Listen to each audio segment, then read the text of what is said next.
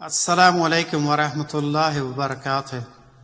The importance of our faith has never been in question, and especially during the time of hardship, provides the solace that we need to empower ourselves to face the day, especially the time of pandemic.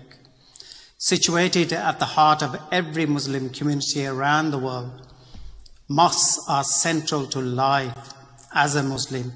Indeed, the first act of Prophet Muhammad, peace be upon him, upon his arrival in Medina, was to build a mosque.